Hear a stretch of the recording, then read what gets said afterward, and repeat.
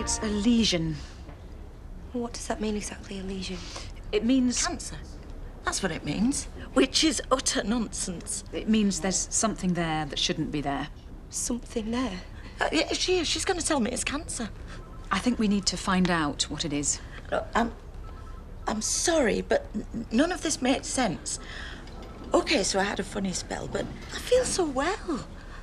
I'm happier than I have for years. And that might not be unrelated. Oh, so you mean it's a good lesion? It's conceivable that it's affected your mood for the better. Oh, no, it's ridiculous. We need to perform a biopsy, so you'll stay another couple of nights, and then we'll be able to talk with some certainty about the way forward. Oh, Mum,